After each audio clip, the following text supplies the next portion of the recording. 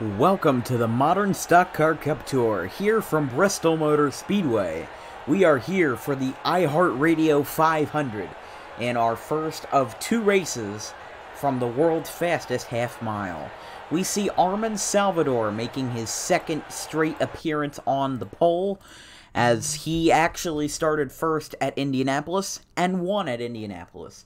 Of course, if you are a diehard follower of the MSCCT or even just a spectator, you know that there is a historic streak going on in our league, where we have had 9 different races with 9 unique winners. Some of the people near the front today have a chance to change that. As we said, Armin Salvador is your pole sitter.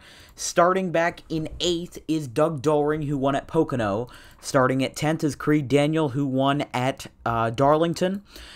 Starting back at 15th is Santiago Alvarez, who won at Charlotte. And then starting back, let's even see here. And then you have near the rear of the field Agristo Papa Georges, who won at Watkins Glen. Let's take a look at the driver command. Drivers, start your engines! Well, you heard her there, as now all 42 cars for the iHeartRadio 250, or 500, I keep getting the name wrong, will head off of pit lane. It's time to take a look at our starting lineup. In row 1, we have Armin Salvador and Nolo Hamilton. Row 2, we have Luis Aguilar and Faris Khalil. Row 3, we have Ian Korob and Nelson Reeves. Row 4, we have Doug Doring and Chase Buck. Row 5, we have Ethan Mitchell and Creed Daniel. Row 6, we have Patrick Starr and David Iller. Row 7, we have Vincent Crook and Jay Bird. Row 8, we have Santiago Alvarez and Dakota Bennett. Row 9, we have Arthur Xavier and Stephanie Larson. And row 10, we have Jay Monin and somebody. They're having some trouble filling in the spot. But in any case, back to the start-finish line, we have a green flag here from the iHeartRadio 500. Armin Salvador already jumping out to a lead as Nolo Hamilton takes that lead coming off of turn number 2. Nolo Hamilton, the native of Ontario, Canada, will lead the first lap here at Bristol Motor Speedway. They call it the world's fastest half mile for a reason. The actual fastest lap time for Armin Salvador when he was doing qualifying was quite literally 15.095. It actually even, I think, bested the NASCAR record that Ryan Newman set back in 2003, but unfortunately for Armin, he's losing a lot of spots here quickly in the inside line.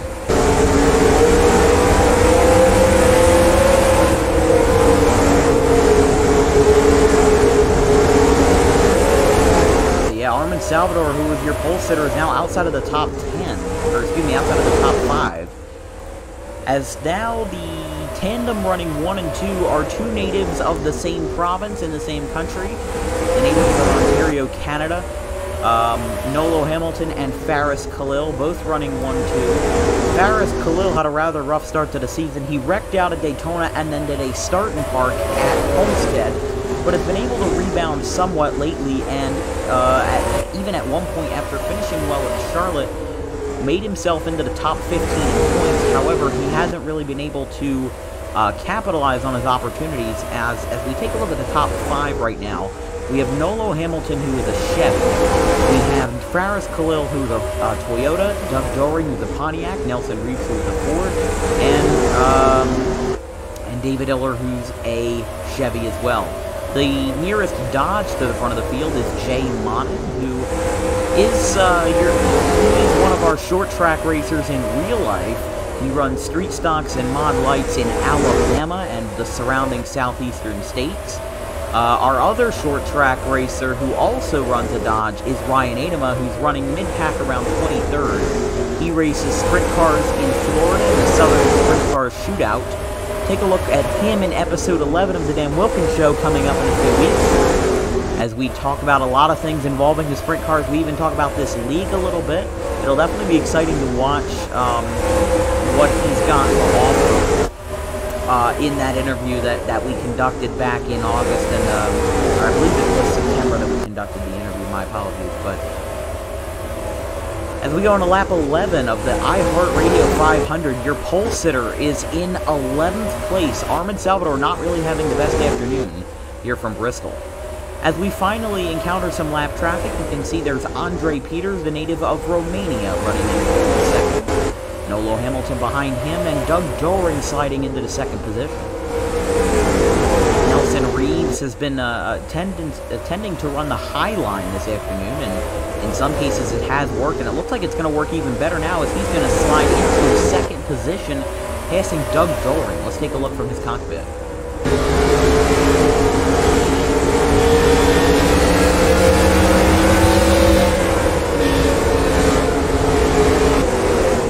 Nelson Reeves, who is part of Martini Racing, teammates with Kęstutis Ramonas, one of our European drivers who is from the UK, born in Lithuania. So his teammate Ramonas is currently running 21st. He's running around even keel with Ryan Adema and Stephanie Larson.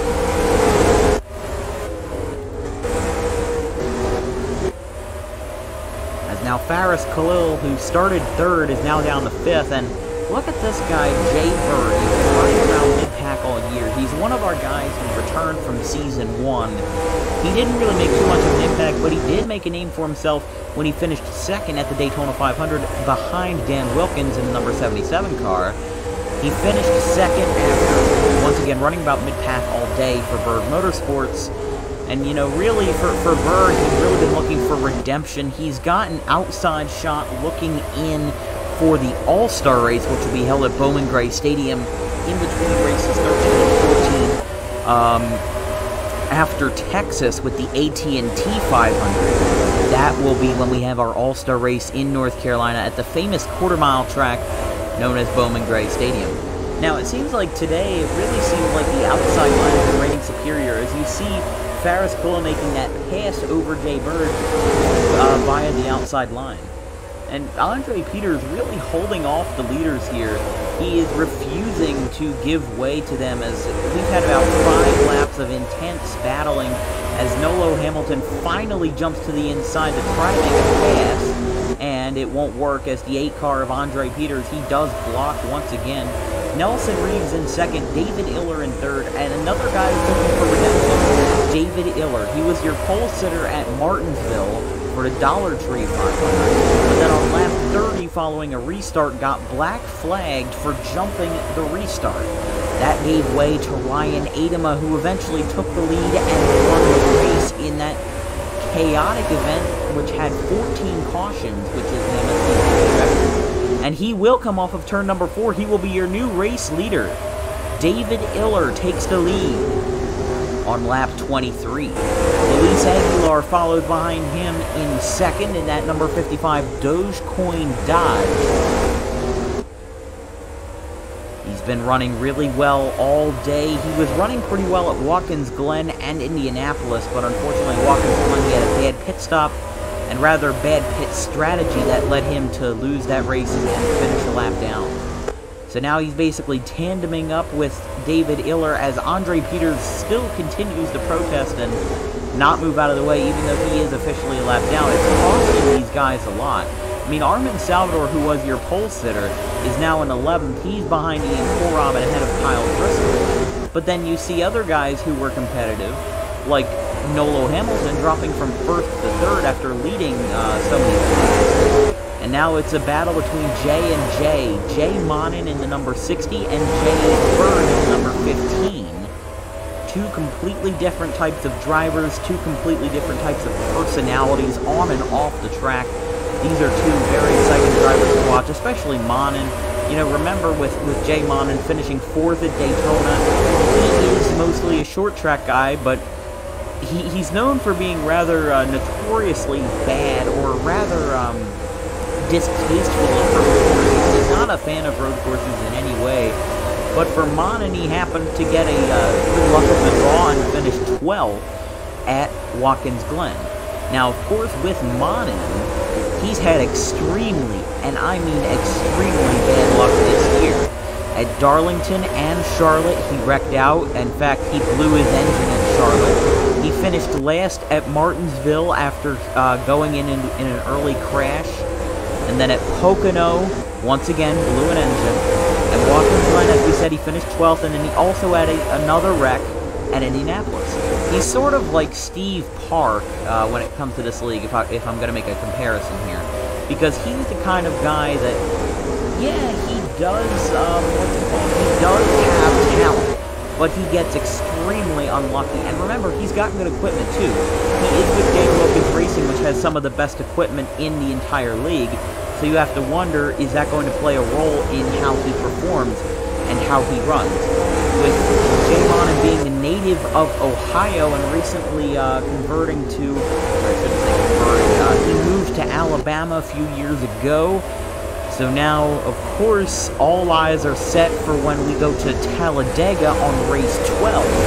After the iHeartRadio 500, we have the SunTrust 400, which is at Atlanta Motor Speedway, and then the Books A Million 500, which is at Talladega. So you gotta wonder, will that be a good race for Jay Monin? He's known for being good on the super speedways and the short tracks. I know that the super speedways and the short tracks are very differing types of tracks, but they definitely are the two bright spots in this season for Jay Monin, with him finishing 4th at Daytona, despite being several seconds behind the leaders. It still makes you wonder, will he have a rebound in the second half as he moves to the inside of Jay Bird here? It's like he could make a pass, but he's going to get stuck behind that 8 car of Andre Peters. So let's go back to the lead now and see what's popping over there. As you can see, David Iller still remains the race leader with a rather substantial gain, with a rather substantial lead over Doug Doering and Farris Khalil, who are running 3 and 4.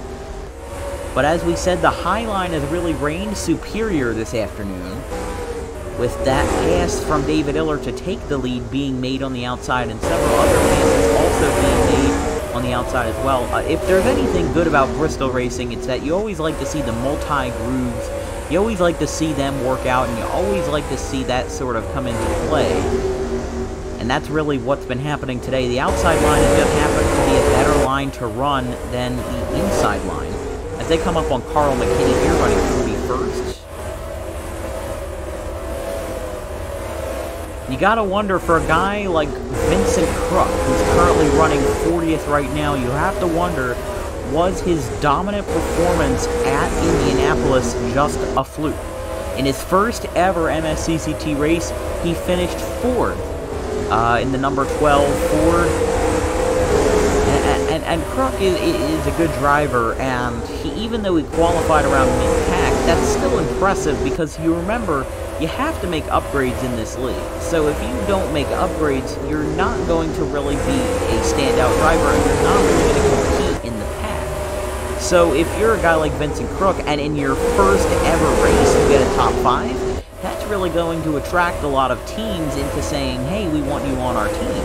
And as he moves up a few positions here, he is not a lap down yet, but he probably will be soon.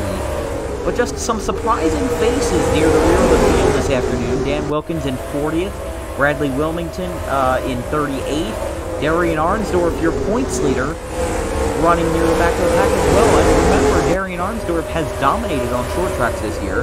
He had a top 5 at Martinsville, even won the race at Walt Disney World.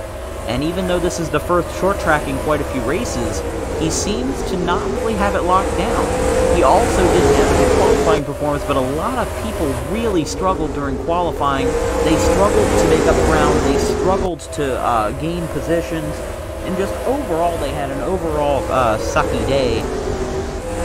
So if you want to take a look at it from that perspective, it's definitely interesting. Oh, as we see a little bit of a spin, Darian Arnsdorf and Mitchell Collins get tangled up, and the caution comes out.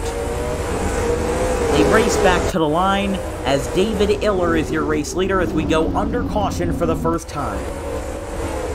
So Darian Arnsdorf and Mitchell Collins end up getting tangled up on the backstretch as they were a lap down.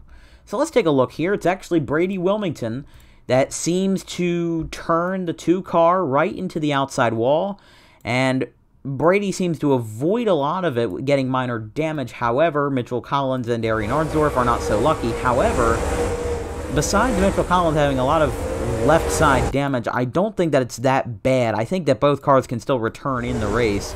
I mean, if Kyle Busch can still almost finish the Talladega race after going in the air, it makes you wonder, can Darian Arnsdorf, who is the points leader, because if Darian Arnsdorf doesn't finish the race, then that really provides a shakeup with guys like Dan Wilkins, Ryan Adema, and Chase Buck being in contention. With that, let's take a look from the hood of the 98.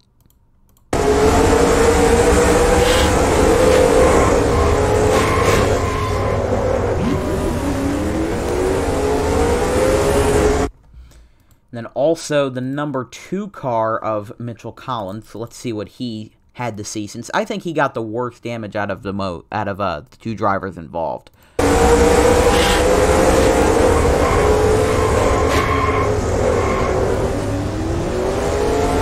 Yeah, once again, not a huge tangle up that we're assessing here. It's just that Mitchell Collins came up on the 62.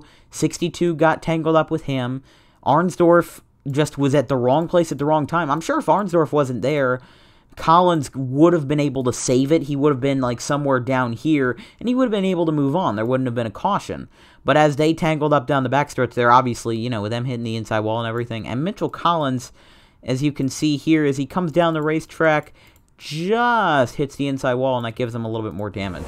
So there is Mitchell Collins coming down pit lane. As we take a look,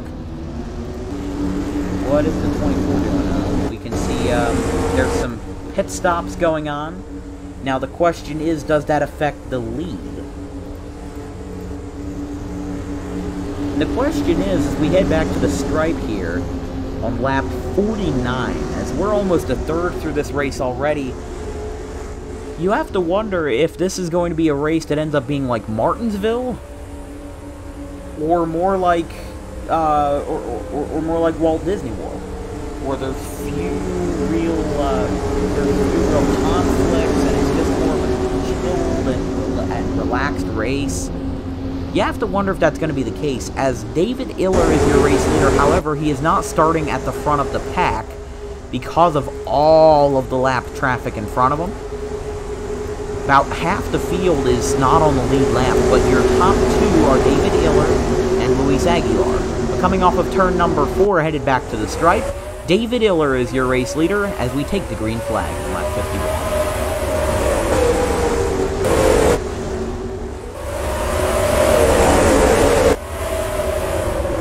And even at Martinsville, in that race that had 14 cautions, there wasn't really any cautions for the first 20 laps, and then there was a huge string of caution after caution. Just like at Darlington, where we saw 4 cautions in a row where we couldn't even complete a lap without a caution. As we can see some 3-wide racing here. There's Chase Buck running in 5th, while his teammate and car owner Ryan Adema runs around mid-pack in 25th. There is Armin Salvador running in 7th, your pole sitter, still trying to gain some ground back, as everybody's just basically running multi-groove right now. Some guys are running the outside lane, some guys are running the inside lane. It seems that everybody has their preferences at this racetrack, and it's not surprising to me that that is obviously the case here, as Luis Aguilar jumping on the inside, and there's Bradley Rhyme in 22nd. Looks like Bradley Rhyme is just going to cut down in front of David Iller, as now Luis Aguilar, coming off of turn number 4, he takes the lead. So the new race leader, the 55, Luis Aguilar. And actually sliding in the second is now Chase Buck, one of the most dominant drivers this season who has not yet won a race. His teammate Ryan Adema has, as he won the $3.50 at Martinsville.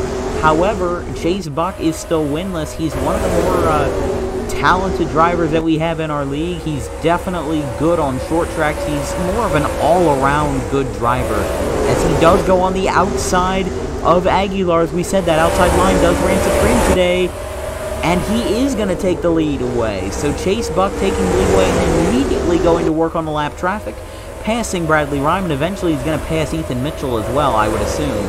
But now Chase Buck is your race leader after Luis Aguilar only led for a few laps. Let's take a look from the 55, too.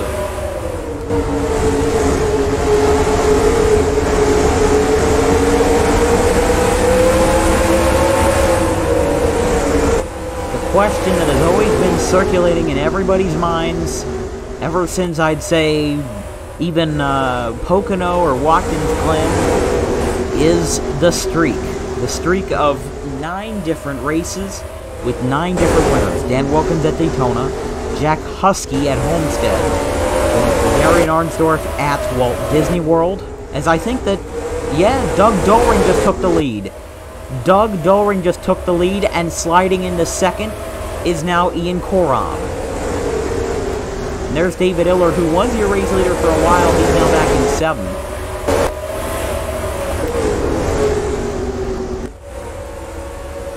But as we were saying, there is Doug Doering.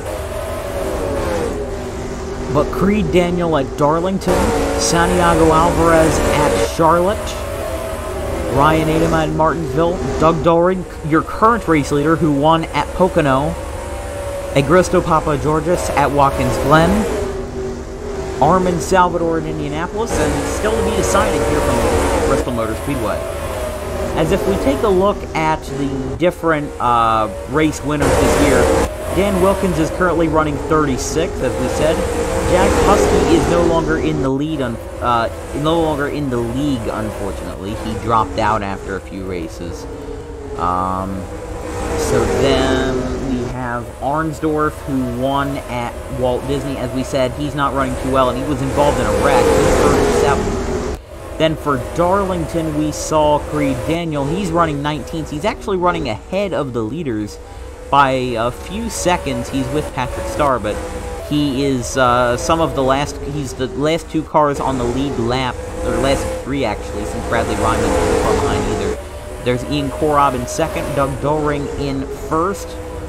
But then as we take a look at Santiago Alvarez, he's 28th, also a lap down. He won at Charlotte, and as we said, Ryan Adema, your winner at Martinsville, he is not too far behind. He's in 33rd. Followed by Doug Doering, who won at Pocono. He is your race leader. Agristo Papageorgis is right there. He's 31st. He won at I can't talk today. He won at Indianapolis. And then Armin Salvador, probably the best out of the bunch right now.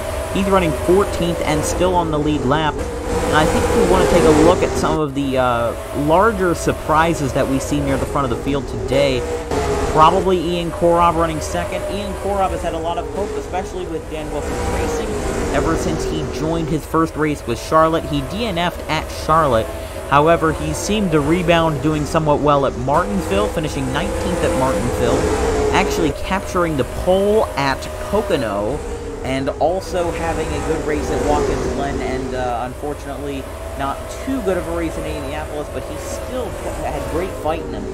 And remember, Dan Wilkins Racing is a 4-car operation. You got the 77, the 16, the 60, and the 07. So these 4 cars, you know, they've had very different stories. Dan Wilkins, Jay Monin, and Ian Korob have all sort of had roller coaster seasons.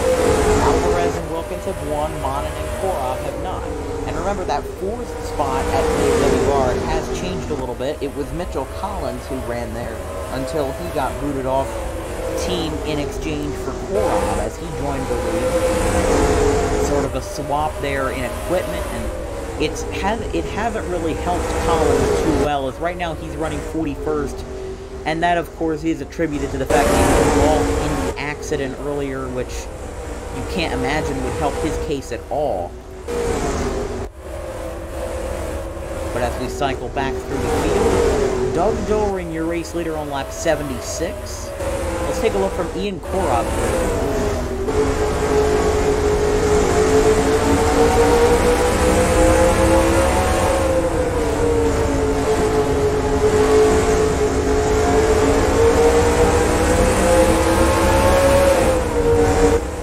It still amazes me that an unsponsored Pontiac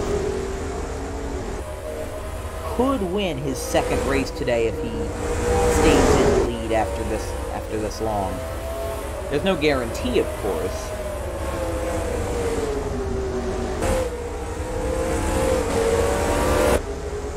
And now Korob jumping to the outside. Doering can't cover. Korob is going to take the lead away. And back to the stripe. The 07 of Ian Korob is your race leader. On lap 80, he takes the lead away. Kyle Driscoll now hunting for second place. He could make a pass on Doring if Doring doesn't make a move, and he does not. Kyle Driscoll, and Kyle Driscoll blows up, and just as he goes into second place, he blows up and now immediately goes to pit lane. The question is, does that warrant a caution? Because imagine if he blew an engine, it would have leaked some sort of oil or something all over the racetrack, but I guess not. But how about that? The guy in second place blows an engine and now is in the garage out of the race. What an eventful turn of events, but also good news for Doug Doran. Because even though he's a little further behind than he would like as he's trying to catch up to Ian Korob, you have to remember this. He almost could have gotten third.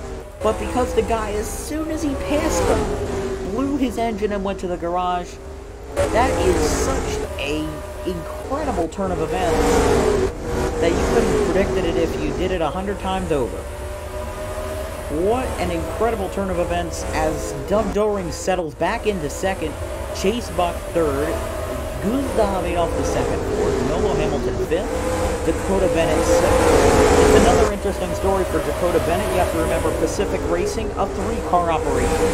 01 of Dakota Bennett, the 28 of Creed Daniel, who is currently running 20th, and the 62 of Brady Willington. And with Bennett, Daniel, Creed Daniel won at Darlington. Dakota Bennett finished second at Martinsville, and he's had other good performances as well this year. And right now he's running inside the top 10 at Bristol. So you have to wonder, you know, the car is the 62 of Brady Willington, but Willington hasn't had the best luck. He's wrecked out in a lot of races, including at Daytona. He wrecked out on lap 88. He wrecked out, I believe, at Homestead. I know he wrecked out at Pocono and Indianapolis, also at Martinsville. He hasn't had a good season, not because he doesn't have talent. I'm not saying that in any way. Brady Wilmington, in no way, shape, or form, has no talent. He does certainly have talent. However, it's been his bad luck attributed with his, sort of wrong place, wrong time, that have really made up this sort of thing. We've had not a lot of success this year. As catching up possibly to Ian Korob is Doug Doring again as we go to lap 91. Let's take a look from the 07's hood as he tries to take down these lap cars.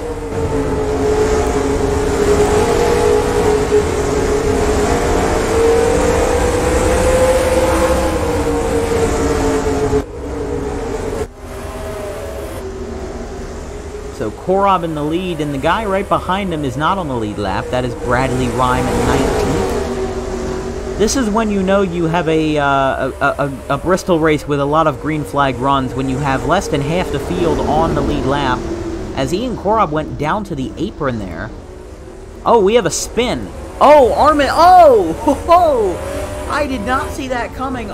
Patrick Starr with a banged-up car. Armin Salvador is in it.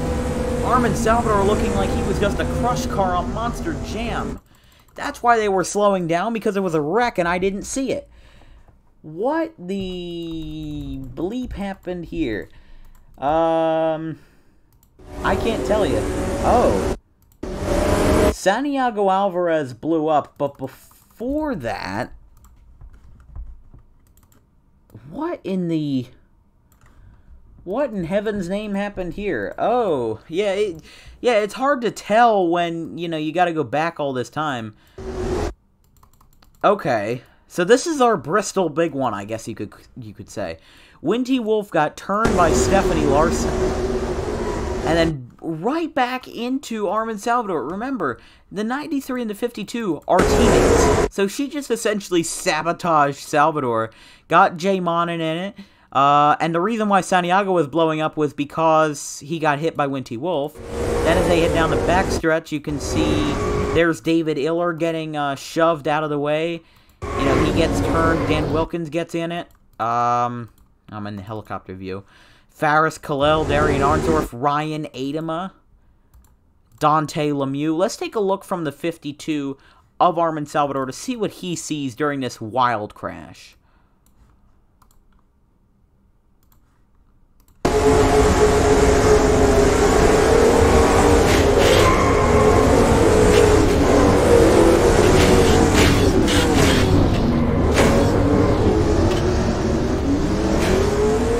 You could just tell that was a hard lick. And now let's take a look from the hood of the 24 of David Iller, as he also had a hard lick into the inside wall while this was all unfolding.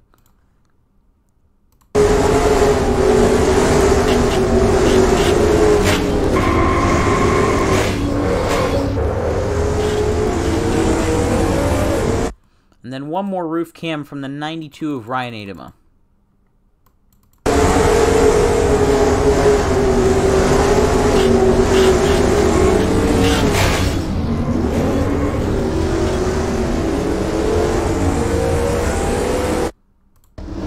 Really rough crash there, as looks like we are going green this time by. Your race leader is Ian Korob, followed by Doug Doring, Chase Buck, who's coming up to second, and now Emilia Nielsen making her way into the top 5.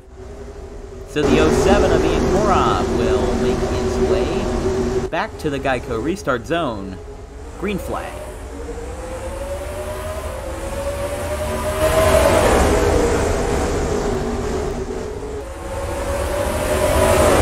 Outside line. It's a good thing that in these restarts the outside line is the lead lap, because that gives the lap traffic really no chance. As we are on lap 99 out of 150.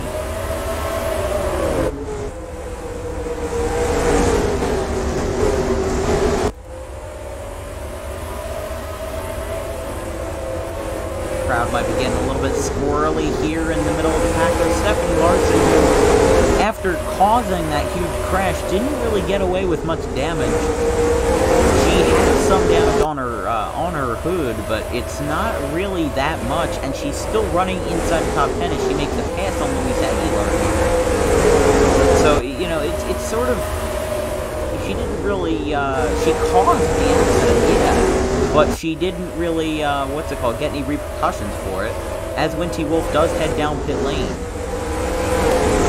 But Doring is getting closer and closer to the 07 of Ian Korob. You have to wonder, is he going to make a pass, or is he just going to stay complacent? Doring already has one win this year, but Doring is probably the closest man in this field that can make that, the streak go away.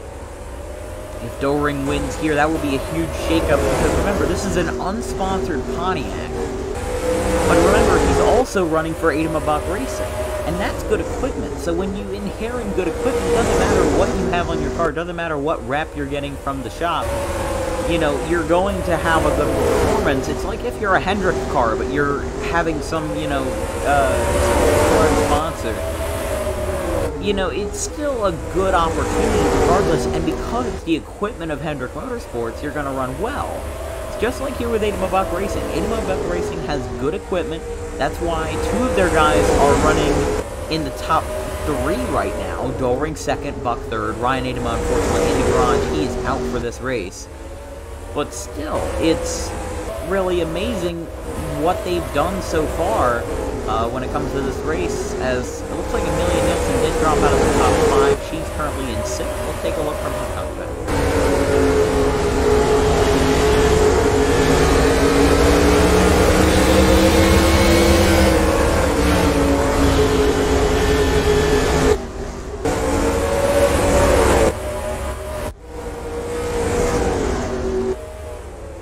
Korob will lead lap number 108 out of 150.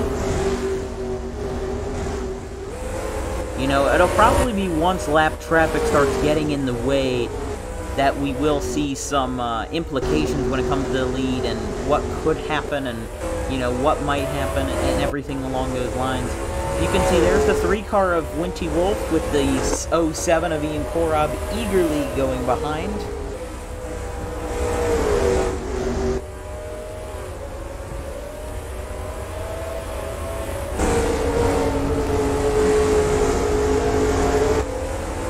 have to wonder, once that lap traffic starts becoming a factor, which it probably won't for another 15-20 laps, you have to wonder, is it going to affect the lead in any way? Because Coram has a good lead, and the 30 and 19 are battling for that second position.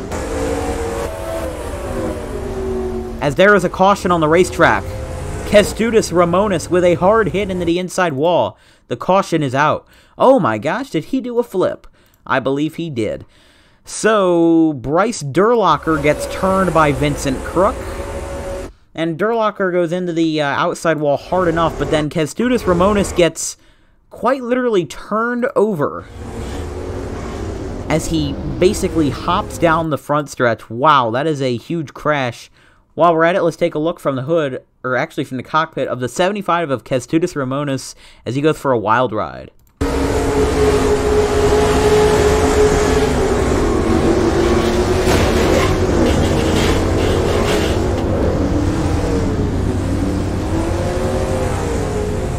Yeah, he does a full 360 rotation down the front stretch, if we take a look.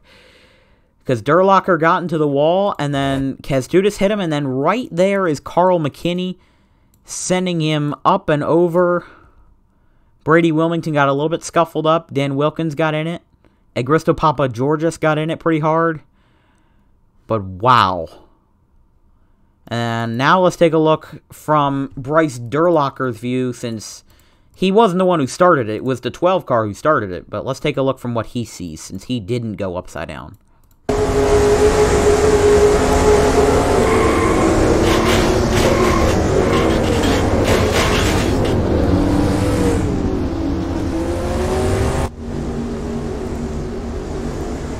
So there you have it, from the world's fastest half mile. On lap 115, we head back to the stripe. We'll see if the pace car turns off its lights, and it does not. So that implicates that we still have one more lap, or at least maybe 2 more laps to go before we go back under green. We're on lap 116 out of 150. As we cycle through the field, let's take a look at what we've got. We have Ian Corab in the lead, Doug Doring second, Chase Buck third, Bradley Rhyme in, actually 15th, I apologize, Nolo Hamilton fourth, Gustav Adolf the second, fifth, Emilian Nielsen sixth, Nelson Reeves, who literally just watched his teammate flip over, seventh, Jay Mon in eighth, Christian Koppel in ninth, Dakota Bennett 10th, Faris Khalil 11th, and then we have Stephanie Larson 12th, Luis Aguilar 13th, Jay Bird 14th, and in 15th is Bradley Rhyme. So right now, it is major implications, as we do have just 3 more races after Bristol in the first half of the second season in the MSCCT. We have Bristol, then Atlanta, Talladega, and Texas. Huge implications for what could be happening in the Champions Lottery on December 5th. Headed back to the stripe, the 07 of Ian Corab in the lead, green flag on lap 118. Corab with a huge jump. That was a great jump.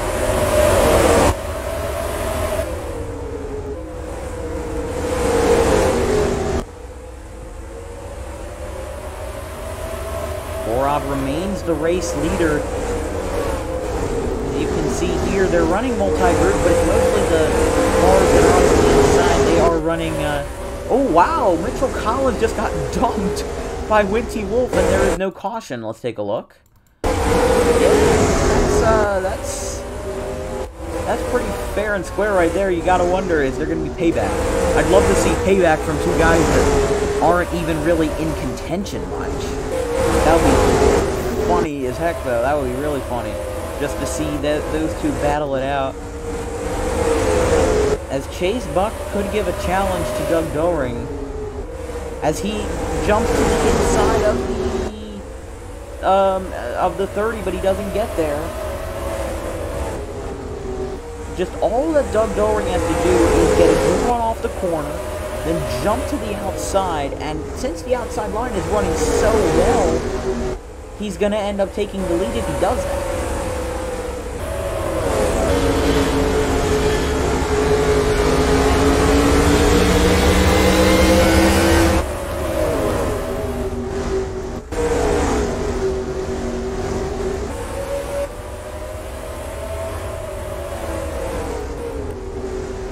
now Chase Buck, he's on the outside of the 30. Could he make a move?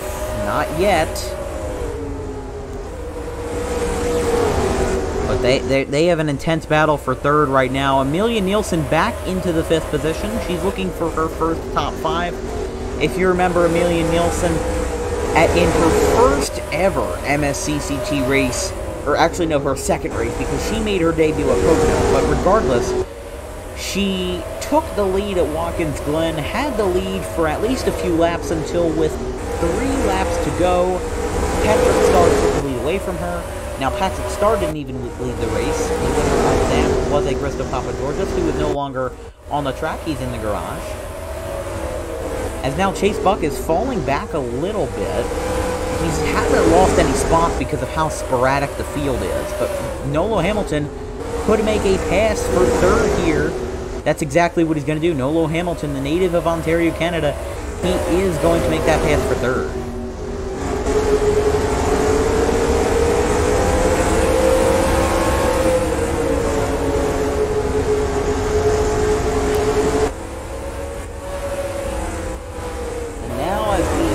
The final laps of this race, we're on lap 129 of 150 at this point. You have to wonder, Doug Doering is running out of time to make a sufficient move for the lead if he wants to win this race. He's got to make a move very quickly and very soon, as now with 21 laps to go in the iHeartRadio 500, he's not going to have much time. He's not really getting much of a draft, which you don't really need much of a draft at Bristol, if we're being honest, because it's a half-mile track. Unless I'm completely wrong on that, then, you know, please prove me wrong. But as we have the field more and more spread out as we go, it's going to make making a pass for the lead much more difficult than it needs to be. So as Ian Korob gets into turn number 3, they head back to the stripe on lap 133. Hamilton third, there's Amelia Nielsen, maybe even creeping up on Buck to make a pass for fourth. That would be her best career finish so far in her young career in the MSCCT. She made her debut at Pocono, and besides her incredible run at Watkins Glen, which eventually was cut short by that late pass, she still has a great shot of making something big, maybe even winning a race if she gets lucky, and if she strikes lightning in a bottle. So there's no guarantee. As though there is a guarantee here that the lead is getting wider and wider for Ian Korob, who's out in front.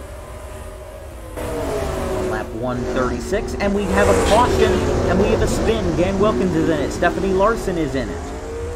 On lap 134, we go back under caution. Let's see what happens here.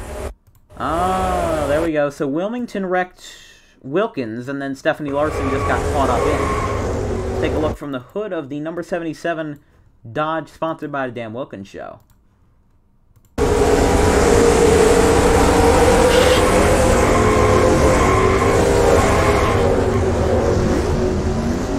How about the other one involved in this crash? It's Stephanie Larson in the number 93 Pennzoil Ford.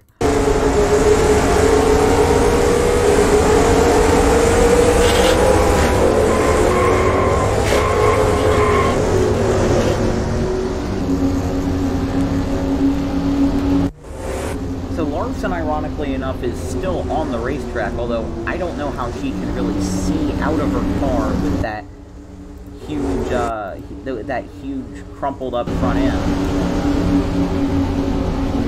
I don't know how she can see, but on lap 138, boy oh boy, is it getting it is getting dicey, as we will now be on, looks like 12 to go. Larson will go to pit lane. Looks like everybody else is going to stay out. We are not going to see any pit stops today. Very interesting for a 150 lap race. It does make it interesting.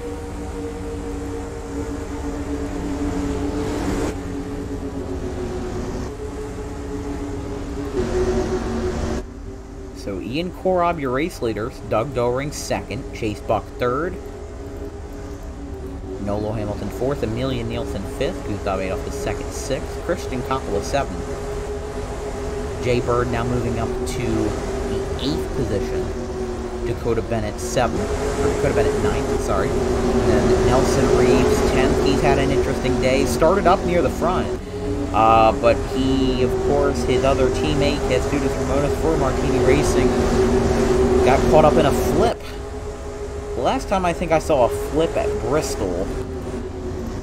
Ooh. I was thinking Joey Logano, but then I remembered that was 2010 at Dover. That's not Bristol. I don't remember if I've ever seen a flip at Bristol. But, you know, the MSCCT, we've seen a lot of flips, if we're being honest with ourselves. Jacob Bibideau at Homestead. Tanner Berryhill at Darlington. Gotta think here. At Martinsville, it was Nolo Hamilton. No, I don't think anybody flipped. Watkins Glen, I don't think anybody flipped. At Pocono, Armin Salvador flipped. Then at Indianapolis, Ferris Khalil flipped. And now at Bristol, we see Kazudis Ramonas go upside down. A lot of cars on their roofs this season. We will go green with 9 laps to go. Green flag in the iHeartRadio 500 at Bristol Motor Speedway. If you're Ian Korob, the one thing you don't want is another caution, because you know that they won't really be able to catch up if there's another caution that will slow them down. Does Doering make a pass on the outside? He is on the outside, but he gets sort of pushed out of the way by Chase Buck.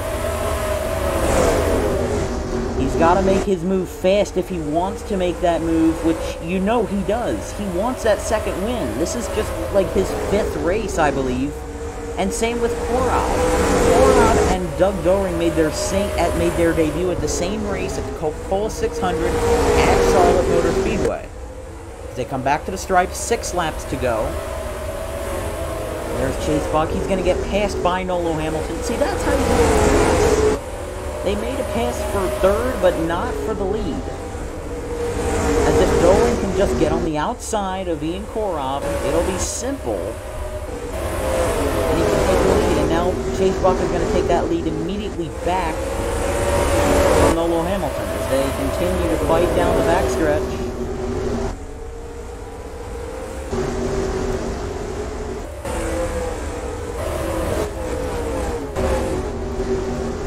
With 4 laps to go, Korob in front.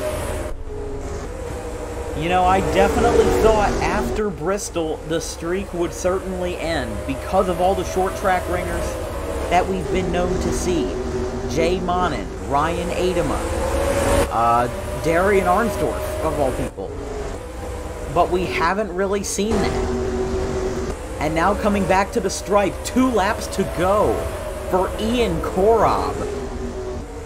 Doug Doering and Chase Buck, they are teammates, and they are running 2nd and 3rd. But coming into turn number 3 and exiting turn number 4, Ian Korob will take the white flag. 1 more lap to go. Just about 15 more seconds until the race concludes. Boy, oh boy. This is a streak that you would never see in NASCAR in a million years. 10 races, 10 unique winners. Ian Korob goes to victory lane at the iHeartRadio 500 at Bristol Motor Speedway. How about that? So your top 10 is Ian Korob, Doug Doering, Chase Buck, Nolo Hamilton, Gustav Adolf II, Jay Bird, Dakota Bennett, Jay Monin, and also Amelia Nielsen, who finished 5th, but she went to her pit lane, so I couldn't really see it. But Ian Korob, the native of Los Angeles, California, goes to Bristol, Tennessee, and wins at the fastest half mile.